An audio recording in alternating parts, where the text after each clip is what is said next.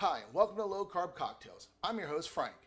And just because you've chosen a low carb lifestyle doesn't mean you can't enjoy a great cocktail. And that's why I'm here to teach you how to take your favorite cocktail and cocktails in general and enjoy them low carb. Let's get started.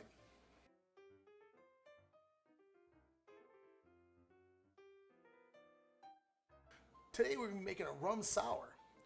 This uses the same recipe as a Boston sour, but instead of the whiskey, we're going to use an aged rum. The ingredients you're going to need today, of course, is an aged rum. We'll be using Bayou aged rum today, Bayou Select. Now, the next thing you're going to be needing is a lemon. The last thing is going to be our simple syrup. Now, I came home to do a video and have a cocktail. I found out that my wife used the last of our simple syrup. So what we're going to do is we're going to make our simple syrup on demand. Pretty simple. Water, a couple of packs of Splenda, 2, 3, however sweet you like it. So this will be the ingredients you're going to need. A simple syrup, lemon juice, and an aged rum. And that's going to be it. Oh, and the dreaded egg. I love an egg on a sour. It just gives that nice head, really gives up a really good froth on top of it. It helps the flavors coat the tongue as you're drinking it. Just really enhances everything, keeps the flavor on your tongue a little bit longer. Don't panic. Everybody freaks out over a raw egg in a cocktail, but with the citrus juice and the shaking it all up, it's basically kills any enzymes that are in there. So with the tools you're going to need, your handy dandy shaker. We're going to need a Hawthorne strainer and a fine mesh strainer. We're going to need some measuring devices. I have my measuring cup and jigger. You're going to need cutting board, knife, and lemon squeeze. And if you want, you can use one of these little nifty little things I grabbed at the kitchen store right by where I work. It's an egg separator. So you throw that on top, drop your egg in there. It'll separate the yolk from the white. White drops to the top. Yolk, chunk it, chug it, whatever you like. Now, if you don't have an egg separator, you can just kind of go back and forth on the inside the shell once you crack it and separate the egg white that way. Just be kind of careful on that one. So let's kind of put some of this stuff away and let's kind of get started.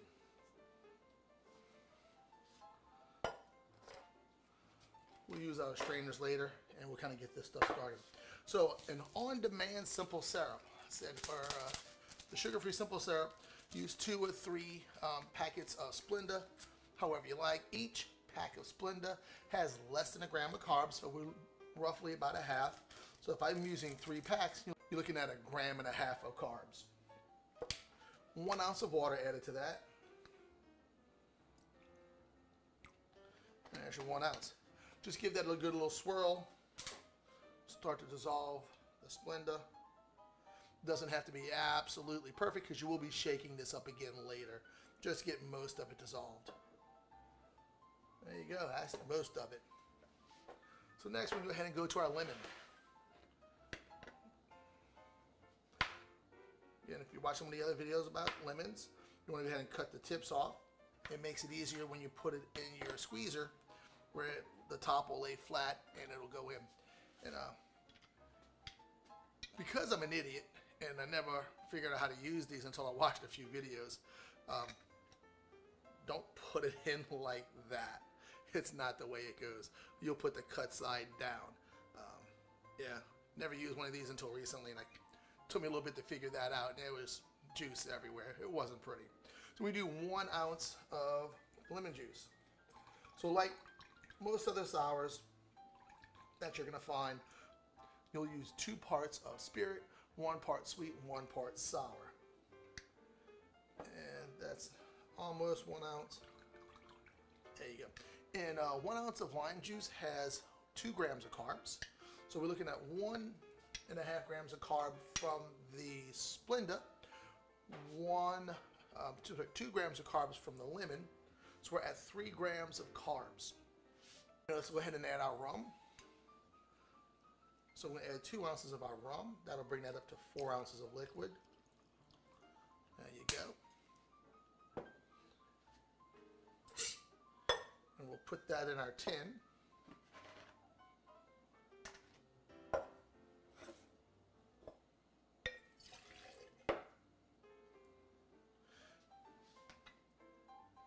Now for that delicious egg white, it really makes a difference in what you do. Now, if you don't have one of these, or even if you do, I suggest doing it over the other tin, just in case the yolk breaks. You don't want the yolk in the cocktail.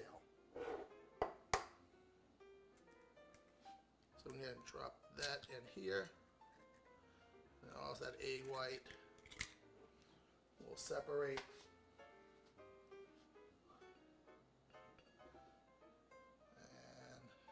Go. There we go. And it's coming through now.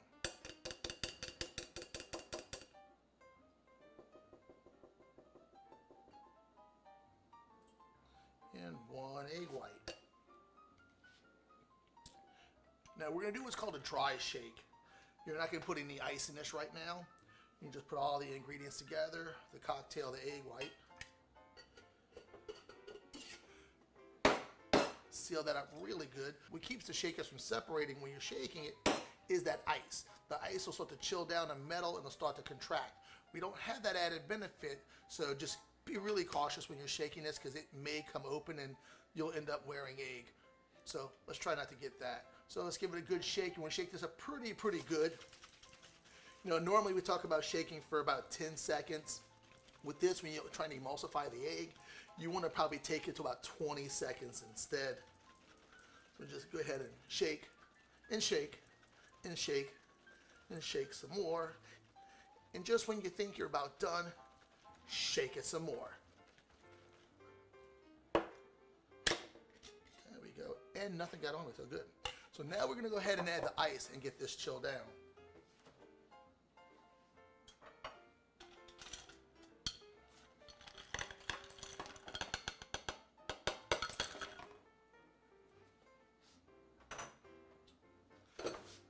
And I kind of put it in the wrong side of the glass, so wrong side of the tin.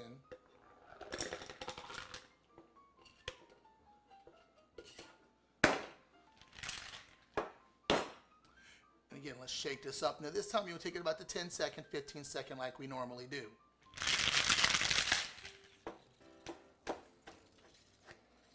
All right. Now that we got that done, you want to go ahead and get yourself your rocks glass. And I have one here chilling. And get yourself an ice cube.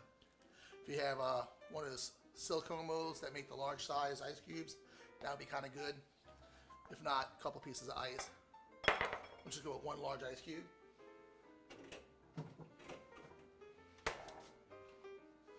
From there, we're going to go ahead and double strain that to get out any ice shards or anything like that. There you go, that is pretty. Normally you'd also garnish this with a cherry, but as I went in the fridge, found out that my kids ate the last of them. Let's get that nice little head on top of it.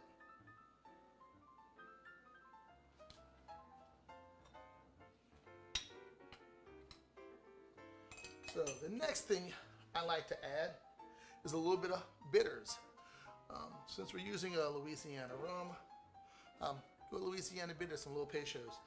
We're going to use 2 dashes of bitters. Now there are carbs in this, and if I did the math right, and I'm not saying that I did, but I think I did, there's 13 grams of carbs per ounce in the Peychaud's bitters. Now, a dash, from what I can find out, is 1/32 of an ounce. So when I did the math and divided that up, it's 0.0024 grams of carbs. And we'll be using 2 dashes, so we're at 0.0048 grams of carbs. Virtually carbless in the bitters. So you're looking at the lemon juice, 2 grams of carbs. The Splenda syrup that we made on demand, it's not that hard, just a couple little extra seconds. That's going to have 1.5 grams of carbs, so we got 3.5 grams of carbs.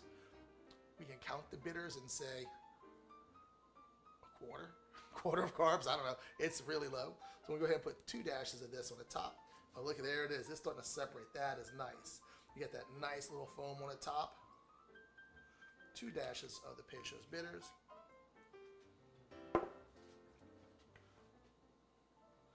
Oh, that is one sexy cocktail.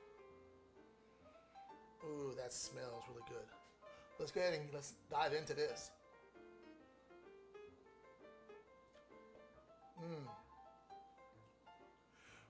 One of my favorite cocktails. I say that just about all my videos because I think they're just about all my favorite cocktails. That foam on the top, as you sip, that foam comes and settles down in your mouth and kind of coats the mouth around. So you that flavor that just lingers. Delicious. You can taste some of that molasses from the rum, some of the oakiness from the barrels that it's aged in. That bitters, the Peychaud's bitters, and aromatic that it has on the front, delicious. Well, it has on the front that smells great, just really enhances that flavor.